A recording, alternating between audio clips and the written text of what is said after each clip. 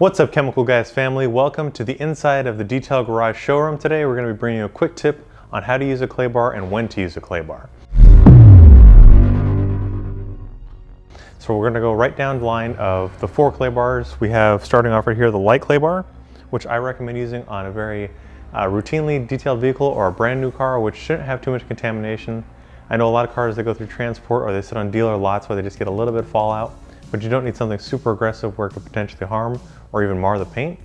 For something a little bit older, or maybe a car that hasn't been detailed that often, maybe every 6 months to a year, you can use something like the OG clay bar, which is going to have a little bit more of a stickier consistency.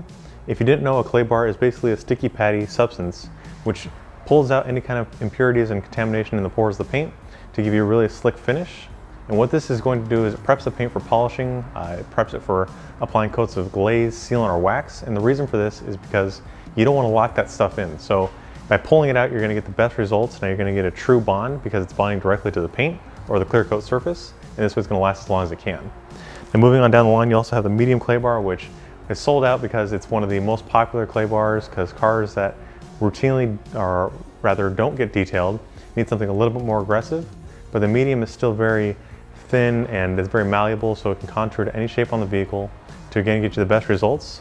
What I like to do is I knead it up into a small disc, which is about the size of 3 fingers, and then spraying the clay luber or your preferred type of lubricant, glide it gently across the surface, and then you can get it underneath door jambs, you can get inside of the door handle, any kind of shape on the body, and this is going to give you the best results. But again, this is what you need to do before you polish it, before you put any kind of protective coating on there, whether it be glaze, sealant, wax, any kind of carbon, any kind of ceramic coating.